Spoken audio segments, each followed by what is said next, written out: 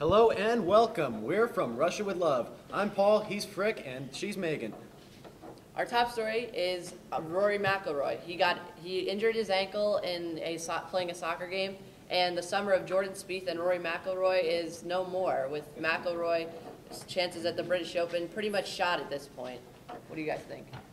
Megan, you want to go first? I think he can do whatever he wants. If he gets hurt, that's on him. He doesn't have a team that needs to really, needs him. So he can do whatever he wants, but I don't think he should be playing really competitive. All right, my opinion is this. Although, yes, Rory McIlroy does not play for a team, he is one of the major names in golf today. Part of the big deal about Tiger Woods, when he was at the top of his game and at the top of the world, he was an idol to fans everywhere, and he got everyone very excited about golf. Rory McIlroy has the same potential, but he chooses to play soccer and carelessly get himself injured like this. That is a very bad example to set for the sport of golf. Frick? Here's what I see here. A couple of years ago, Andrew Bynum was highly criticized because he hurt himself playing bowling when he was already injured.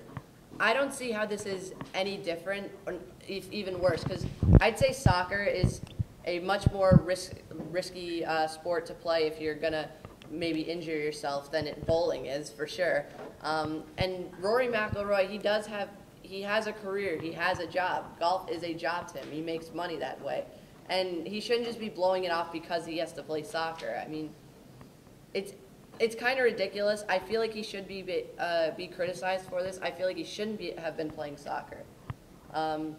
And we have a caller on the line with his opinion right now. So we got Chris from Staten Island. What's up, Chris? Guys, Frick, Frack, Megan, you are Frick, Paul, everybody from Russia with Love. I love you guys. Thanks for taking my call. Here's the thing with Rory. I'm going to say it right now. Caroline Wozniacki was the best thing that ever happened to him. The second he broke it off with her, that's all that bad karma is going to hit you like a waterfall. You wife that girl up, you make beautiful golf and tennis playing babies with her, and that's it. And you ride off into the sunset. The second he lost that, he lost everything. He's probably trying to impress some soccer player now, trying to get on Alex Morgan. He was playing soccer and showing off. I think this dude is never going to find success again in his career, and it's all because of that girl. I was wondering what your opinion on that was, guys. I agree with you. I think Carly Lloyd is more Rory McIlroy's type, but I mean, you think Rory McIlroy likes older women?